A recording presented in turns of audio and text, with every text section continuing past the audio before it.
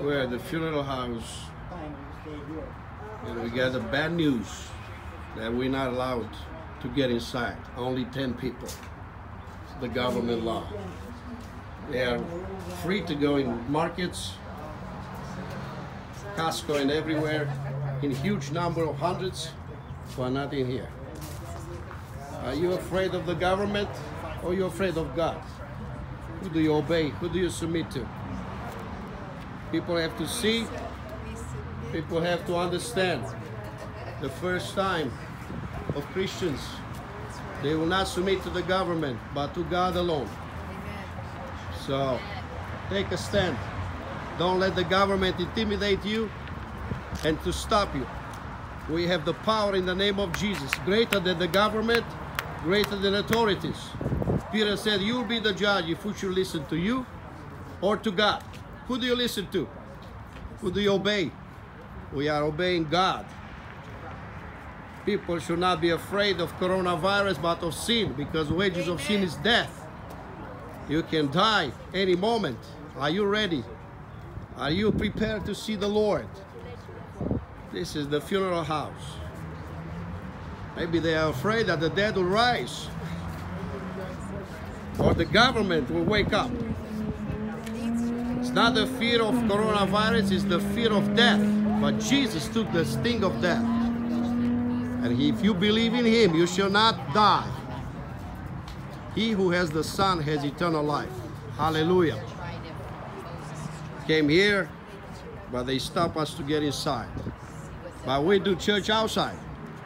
And that's about time for the church to get outside and proclaim the good news of Jesus. If you are not allowed to go inside, get outside. Jesus said, go all over the world and preach the gospel. Church has to wake up and go all over, out of the buildings, and proclaim Jesus. Hallelujah. The funeral, we received the news from the government that we are not allowed in the funeral house. Just 10 people only. So we are going in this garden to preach the gospel outside. If the government is forbidding us inside, we go outside. I think it's the calling of Jesus who's telling us to go into the world. It's time to get out from between the walls, among the walls, and preach and be obedient to the calling. In the hospital, I had the privilege to pray for her, and somehow the Spirit of God was just, while I was praying, He told me, I'm gonna take her home. And I knew it. She's going to be home with the Lord. So I was thinking, coming this way, Lord, what do you want to share with the people there?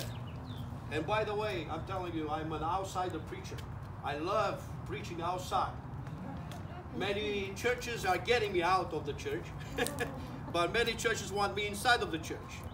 But I believe what happened today, it's what Jesus meant when He said, go into the world. Amen. Get out of the walls and preach to the lost and dying and the panicking people of coronavirus. Amen. People are not panicking for coronavirus, they are panicking of death. That's right. That's why they're afraid of death. And today the message is, do you live in sin?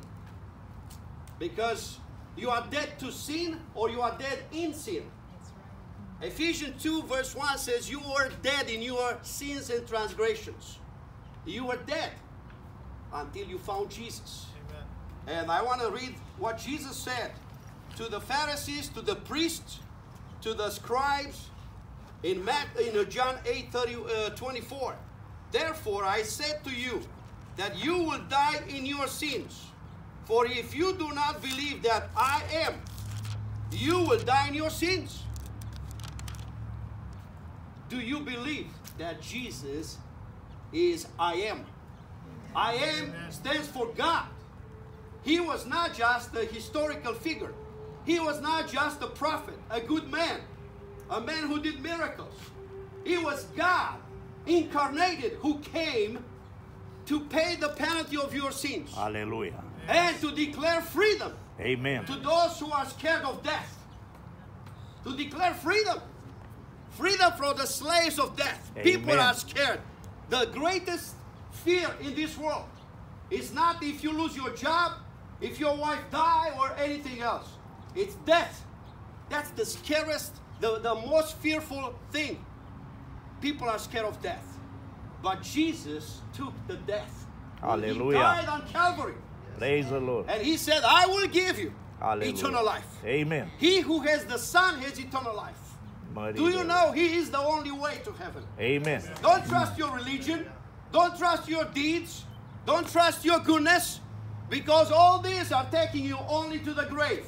Beyond the grave, there is nothing else.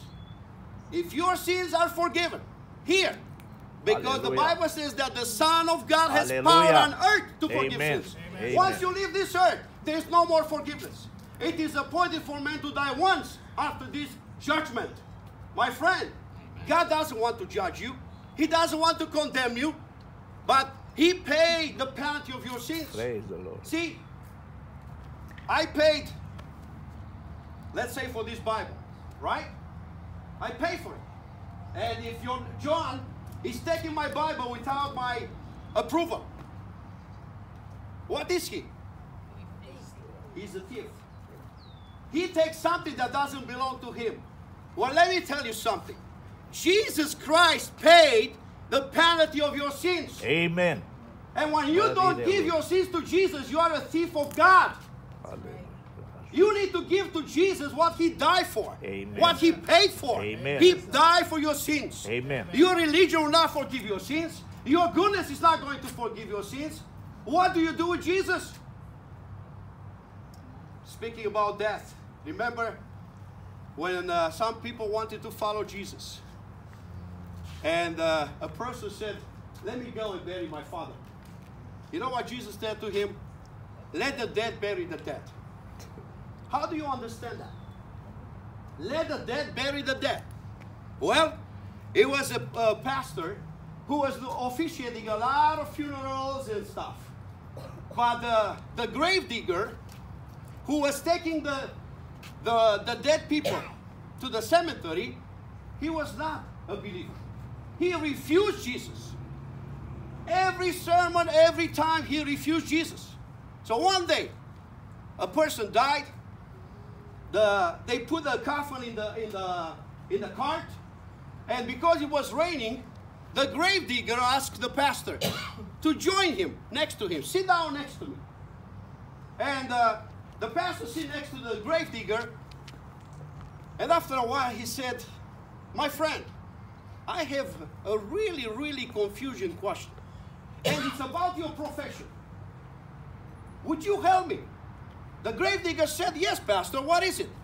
Well, Jesus said in the Bible, let the dead bury the dead. How would you do that? How? And the grave digger said, I told you, pastor, that this religion is stupid and the Bible has no sense. No, don't say that. He said, well, how can the dead bury the dead? And the pastor said, let me tell you how. Remember when we took the coffin from the house to put it in a cart and to go to the cemetery? Yes. You remember that the husband and you remember that the children were going over the coffin and crying and calling their mother to come back? And the husband calling the wife to come back? Remember that? Yes. Did she come back? No. Why? She was dead. She was dead. So the pastor said, now, the dead bury the dead. That means you are dead in your sins and transgressions, and you taking the dead to the cemetery. My friend, if you don't have Jesus, but you have only a religion, only if you trust in your good deeds, then what do you do with Jesus? Because God never did such a mistake to send his son to die for nothing. One day you'll stand before Jesus. The Bible says every knee will bow and every tongue will confess that Jesus is Lord. Amen. You will bow before Jesus that day, even if you want it or not. But let me tell you something. Today he's the Savior. Tomorrow he will be the judge. Amen. And I pray that at this gathering together, you will consider Jesus. What do you do with Jesus?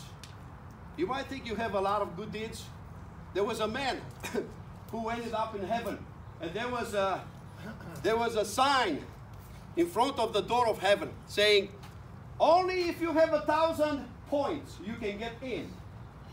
So the angel stopped the man and said, who are you? He said, I was a pastor. You have 1 point. And I preach to the people every Sunday. You have another point. And I have the widows and the orphans. You have another point. And what else did you do? Well, I was a loving father. You have another point. 4 points. But he needed 1,000. And the pastor said, only the grace of God can make me enter into the kingdom of God. He said, that's 1,000 points. That's 1,000 points. My friend, the grace of God is the free gift of God for you. And I encourage you, make the right decision today to accept Jesus Christ as your Savior. Because one day, we might be here together today. But if you don't have Jesus, you will not see heaven. You will not see each other again. And it's your chance. And let me tell you about, the Bible says now is the day of salvation. It's very urgent for you. And because I experienced that, I urge you to do it. I was in downtown Tempe preaching the gospel. And one night, 2 girls passed by.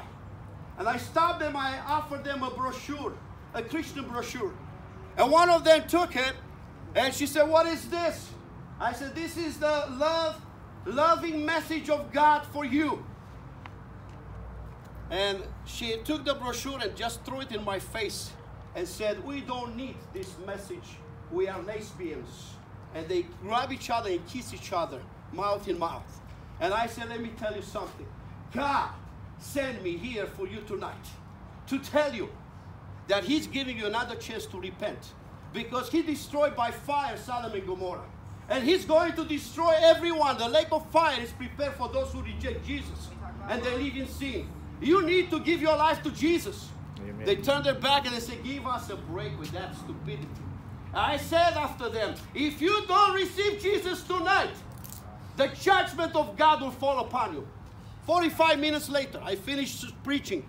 I got in my car, and on 5th and Ash, on the corner, those ladies holding hands, they were crossing the road in front of me. And I slowed down because it was green color. They were going on red. And when they passed my way and came to the other side, a car came with, I don't know, 60, 70 miles an hour and hit both of them. They flew in the air. My hair stood up. I seen the judgment of God under my eyes, as I told them, and they dropping their heads on the side. It was hit and run. Dad. A drunk person. Can we talk about Mom now, please? And Thank you.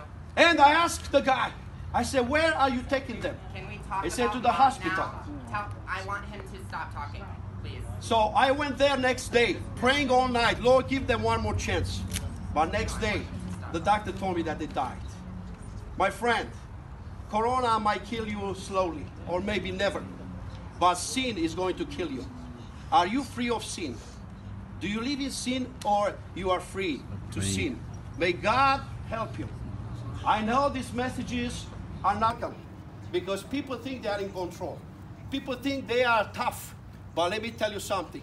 When something will break you down like cancer or something, you will cry the name of Jesus. We're not here to condemn you. We're here to tell you that Jesus loves you. Amen. But you must love Him in return. Because Amen. love is not one way.